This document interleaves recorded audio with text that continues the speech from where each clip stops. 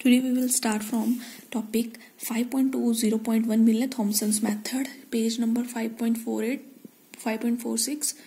book real and complex analysis, chapter number 5. ये मिलने Thomson method, इसमें हम दो मेथड्स डिस्कस करेंगे, एक मिलने थॉमसन मेथड और next method will be exact differential equation method. तो ये मिलने थॉमसन मेथड हम किस लिए यूज़ करते हैं? सबसे पहले अगर आपके पास ये दिया हुआ है कि function F of Z is equal to you plus iota we, ये फंक्शन एनालिटिक फंक्शन है. हमें पता है यू एक्स और वाई का फंक्शन होता है और वी भी किसका फंक्शन होता है, एक्स और वाई का.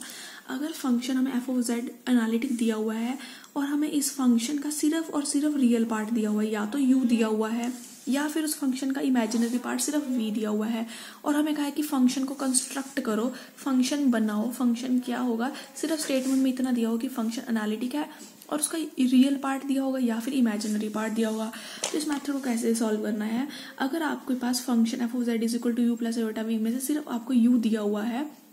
तो हम इस मेथड मिलने थॉमसन मेथड की हेल्प से इस पूरे फंक्शन एफ ऑफ जेड को कंस्ट्रक्ट कर सकते हैं, या फिर वी दिया हो तब भी हम एफ ऑफ जेड को कंस्ट्रक्ट कर सकते हैं. तो सबसे पहले अगर फंक्शन का यू यानी रियल पार्ट दिया हो तो हमने क्या करना है, यू का डेरिवेटिव एक्स में निकालना है, यू का डेरिवेटिव वाई में निकालना है. अगर हम जब यू का डेरिवेटिव एक्स में निकालते हैं उसमें एक्स को हम पुट कर देंगे जेड और वाई को पुट कर देंगे 0, और जब ये पुट करने के बाद जो फंक्शन होगा उसको हम नाम देंगे φ1 z, 0. जो यू का डेरिवेटिव वाई है उसमें भी सेम ये स्टेप्स करने हैं, एक्स को पुट कर देंगे जेड और वाई को पुट कर देंगे 0, और जो ये आएगा सॉल्व करके इसको हम नाम दे देंगे φ2 z, 0. जो हमारा फंक्शन जो हमने कंस्ट्रक्ट करना है फंक्शन, वो एफ ऑफ जेड किसके इक्वल होगा, integration φ1 of z, 0 minus iota two φ2 z, 0 dz plus सी. तो इस तरह से इसको सॉल्व करके हम फंक्शन को कंस्ट्रक्ट कर सकते हैं. दूसरा, अगर हमारे पास रियल पार्ट ना देके यानी यू ना देके हमें क्या दिया हुआ, इमेजिनरी पार्ट वी गिवन है. अगर वी दिया हुआ है तो उसमें क्या करेंगे, जैसे हमने अगर यू दिया था, यू का डेरिवेटिव एक्स में निकाला था और वाई में निकाला था, इसमें हम क्या करते हैं, अगर वी दिया हुआ है यानी उसका इमेजिनरी पार्ट दिया हो तो वी का डेरिवेटिव पहले वाई में निकालते हैं फिर एक्स में निकालते हैं. वी का डेरिवेटिव वाई में निकालने के बाद उसमें एक्स को जेड पुट कर देंगे और वाई को 0 पुट कर देंगे, और इस फंक्शन को हम नाम कर देंगे φ1 z, 0. सिमिलरली जो v का डेरिवेटिव x है उसमें भी हमने ये करना है, x को z पुट कर देंगे, y को 0, और इस फंक्शन को नाम दे देंगे φ2. और जो f ऑफ z जो हमने बनाना है, जो कंस्ट्रक्ट करना है, वो किसके इक्वल होगा, integration φ1 z, 0 plus iota two φ2 z, 0 dz plus सी. तो इसमें ध्यान रखना है, अगर रियल पार्ट दिया हुआ तो u का डेरिवेटिव x में और y में निकालने के बाद सेम वही करना है, x को z और y को 0 पुट कर देना है. एक φ1 हो जाएगा, φ2 हो जाएगा, φ1 माइनस आयोटा टाइम φ2 कर देंगे, इस integration with respect to z कर देंगे और ये f ऑफ z बन जाएगा. इस केस में अगर इमेजिनरी पार्ट दिया हुआ है तो v का डेरिवेटिव y में और फिर x में करते हैं, दोनों में वही स्टेप करने हैं, x को z और y को 0 पुट कर देना है, इस फंक्शन को नाम दे देंगे φ1 और इस फंक्शन को नाम दे देंगे φ2, और जब इनको करना है सॉल्व करना है φ1 प्लस आयोटा टाइम φ2 करेंगे और इस इंटीग्रेशन को सॉल्व कर लेंगे तो हमारा f ऑफ z बन जाएगा. तो इसके बेस्ड अपने एग्जांपल नंबर 14 सॉल्व करेंगे. सभी एग्जांपल सेम स्टेप्स पर चलेंगे. Construct a function F of Z which has a real function, you दिया हुआ है, फंक्शन को कंस्ट्रक्ट करना है, उसका रियल पार्ट दिया हुआ है. तो अगर हमें रियल पार्ट दिया हो यानी यू गिवन है तो मतलब यू का डेरिवेटिव एक्स में निकालेंगे, वाई में निकालेंगे, एक्स को जेड वाई को 0 दोनों केसेस में पुट कर देंगे, φ1 बन जाएगा, एक φ2 बन जाएगा, φ1 माइनस आयोटा टाइम φ2 करके इस इंटीग्रेशन को हम सॉल्व कर लेंगे. तो इस एग्जाम्पल में हमें F of Z, example number 14 में F of Z find out करना है. गिवन है यू, तो सबसे पहले हमने यू का डेरिवेटिव एक्स में निकाला, यू का डेरिवेटिव एक्स में निकाला क्योंकि यहाँ पर भी एक्स इन्वॉल्व है और अंदर ब्रैकेट में भी एक्स आ रहा है, तो यू इंटू वी रूल लगाएंगे. First function as it is, second का डेरिवेटिव, अंदर वाली जब टर्म का डेरिवेटिव करेंगे, derivative with respect to x करने पर सिर्फ कॉस वाई आएगा, प्लस फिर फर्स्ट फंक्शन फिर सेकंड को एज इट इज रखेंगे और फर्स्ट का डेरिवेटिव लेंगे. फर्स्ट का डेरिवेटिव क्या आएगा, ई raise to the power x. Similarly अब यू का डेरिवेटिव हम वाई में निकाल लेंगे. वाई में सिर्फ अंदर टर्म है तो इसलिए सिर्फ ये फिक्स रहेगा, अंदर वाली टर्म का डेरिवेटिव कर देंगे विद रिस्पेक्ट टू वाई. तो एक्स कॉस वाई का डेरिवेटिव माइनस साइन वाई, इसमें भी वाई है इसमें भी वाई है, यू इंटू वी रूल लगाएंगे, इसको एज इट इज रखेंगे तो इसका डेरिवेटिव 1, और y को एज इट इज रखेगा तो साइन y का डेरिवेटिव cos y आ जाएगा. नेक्स्ट अब हमें क्या करना है, करली यू बाय करली एक्स में भी x को क्या पुट कर देना है, z, y को पुट कर देना है 0, उस फंक्शन को नाम दे देंगे हम φ1. सेकंड यू करली यू बाय करली y, उसमें भी x को z पुट करेंगे, y को 0 पुट कर देंगे, उसको φ2 नाम दे देंगे. सबसे पहले हम करली यू बाय करली x, इसमें हमने इस सभी में x को हमने पुट कर देना है z और y को पुट कर देना है 0. पहले इस केस में हम लेकर चलते हैं, जब y 0 होगा ये टर्म हो जाएगी 0, जब y 0 होगा ये टर्म बन जाएगी 1, तो यहाँ पर भी आ गया 1, y 0 होने पर यहाँ पर भी आ गया 1, और x को हमने क्या पुट करना है z, तो x को z पुट करेंगे बनेगा e raise to the power z into z, ये 1 हो चुका है, ये 0 हो चुका है, ये भी e raise to the power z, तो यहाँ e raise to power z into z plus e raise to the power z, तो e raise to power z common निकाल दिया, 1 प्लस z रह गया है। सिमिलरली फाई 2 वाले में भी करली वाई में भी हमने यही करना है, इसमें भी हमने x को z पुट करना है, y को 0, जब y को 0 पुट करेंगे साइन 0 0 साइन 0 0 और यहाँ पर भी y 0, यानी तीनों टर्म 0 हो रही है, यानी करली यू बाय करली वाई में 0 आंसर आ रहा है। तो फिर नेक्स्ट हमने एफ ऑफ जेड का जो फॉर्मूला है वो phi 1 minus hydro time phi 2, phi 1 की वैल्यू पुट की, ई raise to power Z into 1 plus Z, और फाई 2 0 है, तो फाई 2 0 रह जाएगा डी जेड प्लस सी, तो यहाँ पर वैल्यू पुट करके अब इसकी इंटीग्रेशन कर देंगे, ये फर्स्ट फंक्शन, ये second function, first function as it is integration of second, first function as it is integration of second E raise to power Z minus derivative of first Z के with respect में जब इसका derivative करेंगे Y का 1, और यहाँ पर इसकी integration E raise to power Z, फिर से इंटीग्रेशन करेंगे ई रेज़ टू पावर जेड, दोनों में से ई raise to power Z common निकलेगा, 1 प्लस जेड माइनस 1, 1 से 1 कैंसिल हो जाएगा, तो ये हमारा फंक्शन सॉल्व हो गया है। ये हमने किया था फर्स्ट मेथड कंस्ट्रक्ट करना था, एफ ऑफ जेड को कंस्ट्रक्ट करना था, ये हमने पहला मेथड किया मिलर थॉमसन मेथड। अब हमारा दूसरा मेथड होगा, दूसरा मेथड क्या है, exact differential equation method, exact differential method. इसमें हमारे पास क्या होगा, इसमें हमें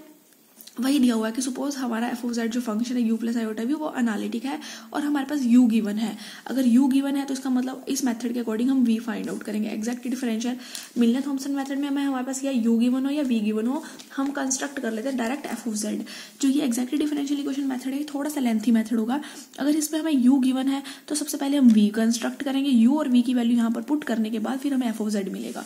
तो सबसे पहले वी निकालना है। और ये दूसरा सिमिलरली ये सेकेंड बी मेथड ऐसे एक मेथड करके दिखाना है, अगर यू गिवन है तो वी कंस्ट्रक्ट करेंगे, सिमिलर मेथड होता है अगर वी गिवन है तो यू को कैसे कंस्ट्रक्ट करते हैं। तो सबसे पहले हमें यू गिवन है और वी को हम कंस्ट्रक्ट कर रहे हैं, तो सबसे पहले डीवी का फॉर्मूला, डीवी क्या होता है, करली वी बाय करली एक्स डी एक्स प्लस करली वी बाय करली वाई डी वाई, वी का डेरिवेटिव एक्स में इंटू डी एक्स, वी का डेरिवेटिव वाई में इंटू डी वाई। और हमें पता है क्योंकि फंक्शन एनालिटिक है तो सीआर इक्वेशन को सेटिस्फाई करेगा, you x is equal to we Y, you Y is equal to minus we x, तो वी एक्स की वैल्यू क्या आ जाएगी माइनस यू वाई, ये वी एक्स है इसकी वैल्यू पुट कर दी माइनस यू वाई, और वी वाई किसके इक्वल है यू एक्स के, तो वी वाई को पुट कर दिया यू एक्स। अब इसको हम पुट कर देते हैं, मान लेते हैं किसके इक्वल है M D x plus N D Y, तो एम क्या बन गया माइनस करली यू बाय करली वाई और एन क्या बन गया करली यू बाय करली एक्स, तो डिफरेंशियल इक्वेशन क्या बन गई DV is equal to M D x plus N D Y, M लिख दिया एन लिख दिया, DV is equal to M D x plus N D Y. और हमने ये फर्स्ट ईयर में ये मेथड पढ़ा था M D x plus N D Y वाला मेथड कि अगर एम का डेरिवेटिव वाई में निकाले, एम का डेरिवेटिव वाई में निकाले, एन का डेरिवेटिव एक्स में निकाले, अगर ये दोनों इक्वल आ जाते हैं तो हम बोलेंगे ये एग्जैक्ट डिफरेंशियल इक्वेशन है। और अगर ये डिफरेंशियल इक्वेशन एग्जैक्ट हो जाती है तो इसके स्पेस का सोल्यूशन क्या निकलेगा, दोनों तरफ हम इंटीग्रेशन कर देते हैं, लेफ्ट साइड पे इंटीग्रेशन डीवी और राइट साइड पे जब इंटीग्रेशन करेंगे तो वो बनेगा एम डी एक्स। अगर ये डिफरेंशियल इक्वेशन एग्जैक्ट है तो इसकी इंटीग्रेशन क्या बनती है राइट साइड पे, तो एम डी एक्स, इसकी integration with respect to x. N में से सिर्फ हम वो टर्म्स लेते हैं जिसमें सिर्फ और सिर्फ क्या हो वाई, या कह देते हैं terms do not contain x, यानी एन में से हमने सिर्फ वो टर्म्स उठानी है जिसमें या तो सिर्फ और सिर्फ वाई दिखता होगा या ऐसे कह सकते हैं उसमें एक्स वाली टर्म नहीं होनी चाहिए, सिर्फ एन की वो टर्म्स उठानी है, उसकी integration with respect to Y plus सी कर देते हैं। अब नेक्स्ट है एग्जाम्पल नंबर 15। एग्जाम्पल नंबर 15 में हमारे पास यही दे रखा था construct analytic function whose real part is given, you दिया हुआ है और हमें एनालिटिक फंक्शन बनाना है। एग्जाम्पल नंबर 14 की भी यही स्टेटमेंट है, एग्जाम्पल नंबर 15 की भी यही स्टेटमेंट है। एग्जाम्पल 14 मिलर थॉमसन मेथड से किया हुआ है, example number 15 exact differential equation method से किया हुआ है। इसमें मेंशन नहीं किया हुआ है कि आप कौन से मेथड से कर सकते हो, तो आपको जो मेथड ईजी लगे, आपको मिलर थॉमसन मेथड ईजी लगे तो आप उस मेथड से कर सकते हो, exact differential equation method easy लगे तो उससे भी कर सकते हो। एग्जैक्ट डिफरेंशियल मेथड थोड़ा सा लेंथी हो जाता है इसलिए स्टूडेंट्स को अवॉइड करते हैं, और ये Miller Thomson method to the point है, इजी है, इसलिए ये मेथड प्रेफर किया जाता है। तो हम दोनों मेथड्स में से आगे भी जितने भी example number 16, 17, 18 and so on जितने भी एग्जांपल्स हैं वो कोई ना कोई एग्जांपल मिलर थॉमसन मेथड से किया होगा, कोई एग्जैक्ट डिफरेंशियल मेथड से किया होगा, इसमें कंफ्यूज होने की कोई जरूरत नहीं है। आप जिस मेथड से जो मेथड आपको इजी लगे आप उस मेथड को अडॉप्ट कर सकते हो, मेन आपको डिफरेंशिएशन और इंटीग्रेशन आनी चाहिए। मेथड ईजी है, दोनों मेथड्स ईजी हैं। तो इसमें भी हमारे पास एग्जांपल नंबर 15 में एफ ऑफ जेड को कंस्ट्रक्ट करना है और उसका रियल पार्ट दिया हुआ है, तो हम अब इसमें एग्जैक्ट डिफरेंशियल मेथड से एक एग्जांपल करके देख रहे हैं, यानी यू गिवन है हमें वी कंस्ट्रक्ट करना है। तो सबसे पहले हम वही लिखेंगे जैसे अभी हमने मेथड एक्सप्लेन किया, डीवी इज इक्वल टू करली वी बाय करली एक्स डी एक्स प्लस करली वी बाय करली वाई डी वाई, फिर वही CR equation you x is equal to we Y and you Y is equal to minus we x, तो we x की value क्या आ गई minus you Y और we Y की value क्या आ गई यू एक्स, इसको हम इसके इक्वल पुट कर देंगे M D x plus N D Y, यानी एम हमारा क्या बन गया माइनस करली यू बाय करली वाई और एन हमारा क्या बन गया करली यू बाय करली एक्स। माइनस करली यू बाय करली वाई का मतलब है हमने यू का डेरिवेटिव वाई के विद रिस्पेक्ट निकालना है, बाहर माइनस का साइन एज इट इज रहेगा, ये यू लिखा हुआ इसका डेरिवेटिव हमने विद रिस्पेक्ट टू वाई लिखा है। नेक्स्ट एन किसके इक्वल है, यू का डेरिवेटिव एक्स में, यू का डेरिवेटिव एक्स में, ये इसमें दोनों फंक्शन एक्स के हैं इसलिए हमने यू इंटू वी टू लगाया, first function S T, second का derivative plus second S T, so first का डेरिवेटिव, दोनों में से ई raise to power x common निकालने के बाद हमारे पास ये आ गया। अब हमने अभी तक हमने सिर्फ सॉल्व किया M D x plus N D Y, मतलब हमने एम और एन फाइंड आउट किया है, मगर हमें पता है कि डिफरेंशियल इक्वेशन एग्जैक्ट तभी होती है अगर वो इस कंडीशन को सेटिस्फाई करता हो, यानी एम का डेरिवेटिव वाई में और एन का डेरिवेटिव एक्स में निकालने के बाद अगर ये दोनों इक्वल आए तभी हम कहेंगे एग्जैक्ट डिफरेंशियल इक्वेशन और तभी हम उसका सोल्यूशन इस तरह से फाइंड आउट कर सकते हैं। तो हमने अब क्या करना है, एम का डेरिवेटिव वाई में निकालना है, तो ये हमने एम का डेरिवेटिव, ये एम लिखा हुआ था, इसका डेरिवेटिव वाई में निकालना है, अंदर सारी टर्म्स वाई वाली हैं तो बाहर रहेगा फिक्स, अंदर वाली टर्म्स का हम डेरिवेटिव कर देंगे विद रिस्पेक्ट टू वाई, और एन का डेरिवेटिव एक्स में निकालना है, ये एन लिखा हुआ था इसमें डेरिवेटिव एक्स में निकालना है, तो इस पे अंदर भी एक्स है और बाहर भी एक्स वाली टर्म्स है, तो इस पे first function into second function, ये प्रोडक्ट रूल लगाएंगे, first function as it is, second का derivative second as it is, तो फर्स्ट का डेरिवेटिव, ये करली एम बाय करली वाई और करली एन बाय करली एक्स निकालने के बाद हमने देखा कि ये दोनों वैल्यूज इक्वल आ रही हैं, करली एम बाय करली वाई किसके इक्वल आ रहा है, करली एन बाय करली एक्स के इक्वल आ रहा है, यानी ये डिफरेंशियल इक्वेशन कैसी हो चुकी है, एग्जैक्ट। अगर ये एग्जैक्ट है तो उसका सोल्यूशन क्या मिलेगा, क्योंकि हमने अभी तक यहाँ पर लिखा था D we is equal to M D x, तो उसका सोल्यूशन कैसे निकालते हैं, दोनों साइड्स पे इंटीग्रेशन कर देते हैं, यानी D we is equal to M D x plus N, N की इंटीग्रेशन में हम करते हुए ये ध्यान में रखते हैं only terms of Y plus सी, तो डी वी की इंटीग्रेशन बन जाएगी वी, एम वाली जो टर्म थी जो हमने एम निकाला हुआ था, जो एम हमने यहाँ फाइंड आउट किया था, वो हमने एम की वैल्यू यहाँ सब्स्टिट्यूट कर दिया, प्लस एन में से सिर्फ हमने वो टर्म्स लेनी है जिसमें वाई वाली टर्म हो, एक्स वाली टर्म ना हो, तो अगर हम एन देखें, एन में ये ई raise to the power x तो हर एक के साथ मल्टीप्लाई होगा, यानी हर एक टर्म के साथ एक्स इन्वॉल्व हो रहा है, यानी कोई ऐसी टर्म नहीं है जो सिर्फ अकेली और अकेली वाई में हो, सारी टर्म्स में एक्स इन्वॉल्व हो रहा है, यदि एन में से हमें कोई टर्म ऐसी नहीं मिल रही है जो सिर्फ वाई की हो, इसलिए हमने यहाँ लिख दिया 0 प्लस सी। नेक्स्ट अब हमने इसकी इंटीग्रेशन करें, क्योंकि ये जो इंटीग्रेशन है ये इंटीग्रेशन तो 0 हो जाएगी, ये इंटीग्रेशन जो है वो किसके विद रिस्पेक्ट में एक्स के। अब हम इसको ब्रेक करेंगे, पहले इसको इसके साथ मल्टीप्लाई प्लस सेकंड इसके साथ मल्टीप्लाई प्लस थर्ड इसके साथ मल्टीप्लाई, जब हम ये इसके साथ मल्टीप्लाई करेंगे, integration with respect to x है, इसमें ये टर्म है साइन वाई, तो साइन वाई बाहर निकल जाएगा, इंटीग्रेशन किसकी रह जाएगी, एक्स ई एक्स डी एक्स की, इसमें भी वाई है इसमें भी वाई है, तो ये टर्म एक ही ब्रैकेट में रखे क्योंकि वाई वाली टर्म है और integration with respect to x है, तो ये कॉन्स्टेंट की तरह ट्रीट होगा, इसको हम बाहर निकाल देंगे, सिर्फ ई रेज़ टू पावर एक्स जिसके साथ मल्टीप्लाई में था उसकी इंटीग्रेशन हो जाएगी। यहाँ पर भी हमने first function into second function का रूल लगाया, फर्स्ट फंक्शन और सेकंड फंक्शन प्रोडक्ट रूल लगा के हमने इसकी इंटीग्रेशन को सॉल्व किया है, ये फिक्स है हमारे पास, और ये ई raise to the power x की इंटीग्रेशन को सॉल्व किया। आगे सिर्फ हमने टर्म्स कंबाइन किया है, टर्म्स कलेक्ट की हैं, ये ई raise to power x common निकल गया, यहाँ से एक्स माइनस 1 आ गया, अब दोनों ब्रैकेट्स में से ई raise to power x common निकालने के बाद ये हमारा वी मिल गया है, क्योंकि हमें एफ ऑफ जेड को कंस्ट्रक्ट करना था, एफ ऑफ जेड किसके इक्वल है, you plus iota we, you statement में गिवन था वो वैल्यू पुट कर दी, प्लस आयोटा वी भी स्टेटमेंट में गिवन था उसकी भी वैल्यू पुट कर दी है। अगर हम इसको ध्यान से देखें तो ये एक्स साइन वाई है और ये माइनस साइन वाई है और यहाँ प्लस साइन वाई है, मीन्स यहीं पर ये जो टर्म है माइनस साइन वाई और ये प्लस साइन वाई, तो ये साइन वाई से साइन वाई कैंसिल हो जाएगा, सिर्फ एक्स साइन वाई रह जाएगा। हमने इसको आगे फिर अलग से सॉल्व करके दिखाया है। अब हम दोनों की पहली टर्म लेंगे, यहाँ से आएगा ई raise to the power x x cos Y, यहाँ से है iota E raise to the power x x sign Y, उन दोनों में से पहली इसकी भी पहली टर्म और इसकी भी पहली टर्म ली और x E raise to power x common आ गया, यहाँ से रह गया कॉस वाई और यहाँ से रह गया आयोटा साइन वाई। अब इसकी दूसरी टर्म लिखी हमने minus E raise to power x Y sign Y, और यहाँ से ये साइन वाई और ये साइन वाई वाली टर्म ये हमने कैंसिल करके दिखाई है। अब इसकी एक ही टर्म रह गई है, वो ये है iota E raise to the power x Y cos Y, वो ये लिखी है प्लस कॉन्स्टेंट सी। इस माइनस 1 को हमने लिख दिया है आयोटा स्क्वायर, क्योंकि आयोटा स्क्वायर -1 के इक्वल होता है, बाकी सारी टर्म इसमें ये ई raise to power iota Y का फॉर्मूला बन चुका है। इन दोनों में से भी अब हमने इसको देखे तो कॉमन निकालते हैं, ई raise to power x common Y common, यहाँ से आयोटा भी कॉमन आ जाएगा, तो एक रह जाएगा आयोटा साइन वाई और यहाँ से रहेगा कॉस वाई, तो cos Y plus iota sine Y और फिर से ई raise to power iota Y बन जाएगा। यहाँ से जब हम देखें तो ई raise to power x plus iota Y को हम जेड पुट करते हैं, तो ये जेड, यहाँ से फिर से ये ई raise to power x plus iota Y फिर से ई रेज़ टू पावर जेड बन जाएगा प्लस सी, दोनों में से ई raise to power Z common, x plus iota Y वो फिर से क्या बन गया जेड, तो आएगा Z E raise to power Z plus सी। तो ये हमारा फंक्शन कंस्ट्रक्ट हो गया है F of Z is equal to Z E raise to power Z plus C. Last example में भी हमने एफ ऑफ जेड को यही फाइंड आउट किया था, सेम स्टेटमेंट थी, सेम एग्जाम्पल का हमने आंसर निकाला है, बस हमने मेथड्स डिफरेंट अडॉप्ट किए हैं। तो इसके बेस्ड पर ही एग्जाम्पल नंबर 16, एग्जाम्पल नंबर 17 ये सारे सेम वही स्टेप्स पर चलने हैं। इसमें फंक्शन एनालिटिक दिया हुआ है, उसका यू दिया हुआ है, तो इसमें चाहे हम मिलने थॉमसन मेथड भी लगाना चाहें मिलने थॉमसन मेथड से कर सकते हैं, अगर हम एग्जैक्ट डिफरेंशियल मेथड से करना चाहें तो एग्जैक्ट से डिफरेंशियल से भी कर सकते हैं। कोई मेथड मेंशन नहीं आएगा कभी भी एग्जाम्पल में कि आप कौन सा मेथड करो, आपके पास आपको रिलैक्सेशन मिलेगी, आप कोई भी मेथड से इसका सोल्यूशन निकाल सकते हो। तो जैसे इसमें यू गिवन है तो हम मिलने थॉमसन मेथड लगाएं अगर, तो यू का डेरिवेटिव एक्स में, यू का डेरिवेटिव वाई में, नेक्स्ट एक्स को जेड वाई को 0 जीरो पुट कर देते हैं, उसको फाई वन लेंगे, इसमें भी एक्स को जेड और वाई को जीरो पुट कर देंगे, उसको फाई टू ले लेंगे, phi one minus iota time phi to, उसकी इंटीग्रेशन सॉल्व कर लेंगे तो हमारा एफ ऑफ जेड आएगा। सेम एग्जाम्पल नंबर 17, उसमें भी रेगुलर फंक्शन फाइंड आउट करना means analytic function find out करना है F of Z, imaginary part we given है, तो वी गिवन है तो हम फिर मिलने थॉम्सन मेथड लगाएंगे। सेम है example number 18, example number 19, example number 20, यहाँ तक एग्जाम्पल सारे सेम है। मिलने थॉम्सन मेथड का यूज कर सकते हैं, एग्जैक्ट डिफरेंशियल इक्वेशन मेथड का कोई भी मेथड आप यूज कर सकते हैं। एग्जाम्पल नंबर 21 और 22 थोड़े से डिफरेंट है, इसमें हम एग्जाम्पल नंबर 21 को डिस्कस करते हैं। एग्जाम्पल नंबर 21 में क्या है, u प्लस वी गिवन है, u प्लस वी दिया हुआ है, F of Z analytic function है और हमें एफ ऑफ जेड को फाइंड आउट करना है। अभी तक जो हमने मिलने थॉम्सन मेथड किया था उसमें या तो हमारे पास u गिवन होता था या v गिवन होता था, तो हम F of Z find out कर लेते थे। अब मिलने थॉम्सन मेथड क्या होगा, मिलने थॉम्सन मेथड ही इसमें हम लगाएंगे। अगर स्टेटमेंट में u प्लस वी गिवन हो या फिर स्टेटमेंट में u माइनस गिवन हो तब भी हम मिलने थॉम्सन मेथड का यूज कर सकते हैं। उसको देखते हैं अब हम इसको कैसे सॉल्व करेंगे। सबसे पहले हम एग्जाम्पल नंबर 21 में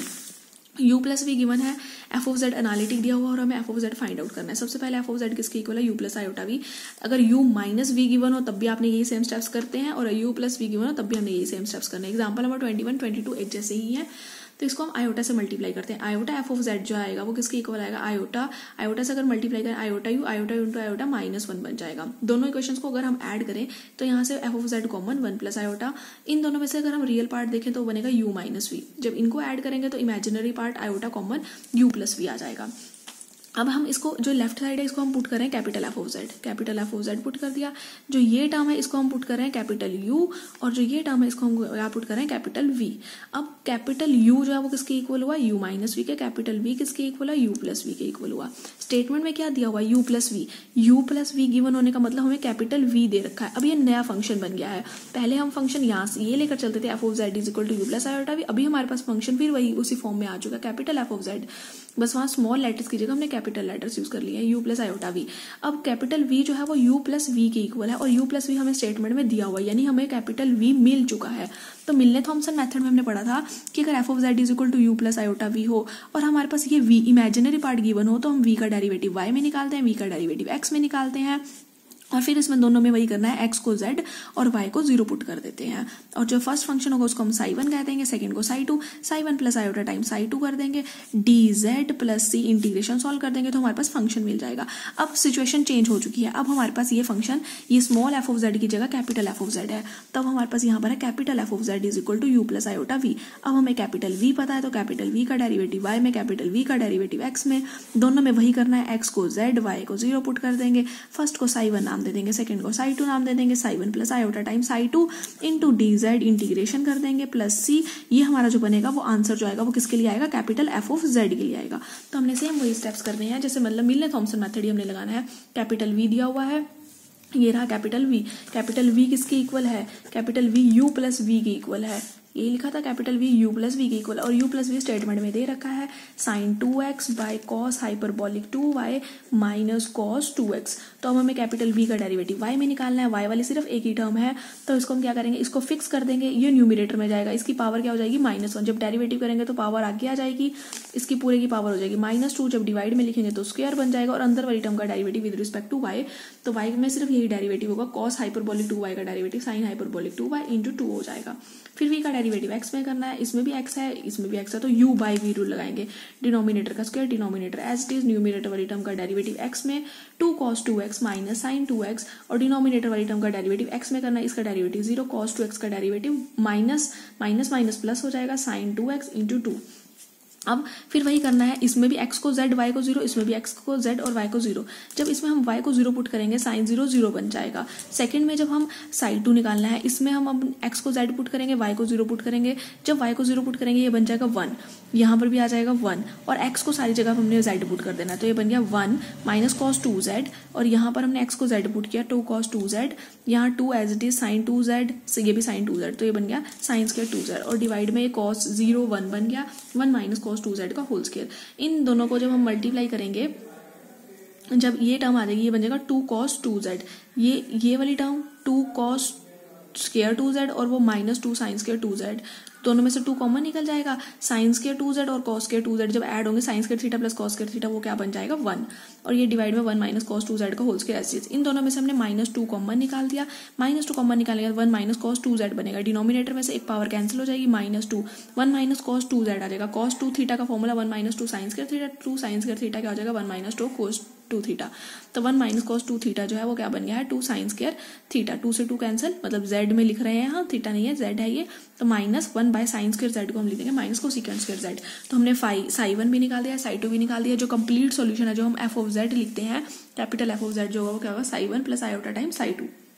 साई 1 0 है, आयोटा टाइम साई 2 की वैल्यू हमने माइनस को सेकंड स्क्वायर z निकाली थी, तो माइनस को सेकंड स्क्वायर z की जो इंटीग्रेशन होती है वो इंटीग्रेशन होती है कॉट z, तो यहाँ पर माइनस को सेकंड स्क्वायर z की जो इंटीग्रेशन आएगी वो आएगी कॉट z प्लस c। अब हमने क्योंकि हमें सोल्यूशन जो है हमें फंक्शन जो है वो ये f ऑफ z ये फंक्शन फाइंड आउट करना था, स्मॉल f ऑफ z, हमने कैपिटल f ऑफ z निकाल लिया है, कैपिटल f ऑफ z हमारा क्या था 1 plus iota into small f of z, तो ये हमें स्मॉल f ऑफ z की वैल्यू चाहिए थी, 1 प्लस आयोटा से दोनों तरफ डिवाइड कर दिया, ये एक कांस्टेंट था, कांस्टेंट के डिवाइड में एक कांस्टेंट टर्म ही है तो उसको नया नाम हमने c1 दे दिया, तो ये हमारा सोल्यूशन आ गया है, ये हमने फाइंड आउट कर लिया f ऑफ z। सेम है एग्जाम्पल नंबर 22, इसमें एग्जाम्पल 21 में u प्लस वी गिवन है, इसमें u माइनस वी गिवन है, तो सेम हम ये वाला स्टेप यहाँ तक करेंगे। अब एग्जाम्पल नंबर 22 में u माइनस वी गिवन है, u माइनस वी किसके इक्वल है u के इक्वल है, यानी आपको अब रियल पार्ट पता लग गया है, तो रियल पार्ट पता लग जाए तब भी हम मिलने थॉमसन मेथड का ही यूज करेंगे। अब capital f of z is equal to capital u plus iota v है, इसमें आपको कैपिटल u यानी रियल पार्ट गिवन है, तो हम वही करेंगे जैसे मिलने थॉमसन मेथड में u का डेरिवेटिव x में, u का डेरिवेटिव y में, x को z पुट कर देंगे, y को 0 पुट कर देंगे, इसमें भी x को z और y को 0 पुट कर देंगे, इसको हम फाई 2 कर देंगे, इसको फाई 1 कर देंगे, phi 1 minus iota time phi 2, उसकी integration with respect to z plus c कर देंगे, तो ये जो आएगा ये किसके इक्वल आएगा कैपिटल f ऑफ z के। पहले तो capital f of z solve करना है क्योंकि हमें answer small f of z में निकालना, तो कैपिटल f ऑफ z की वैल्यू यहाँ पर पुट कर देंगे तो हमारा स्मॉल f ऑफ z आ जाएगा। तो सेम है एग्जाम्पल नंबर 22,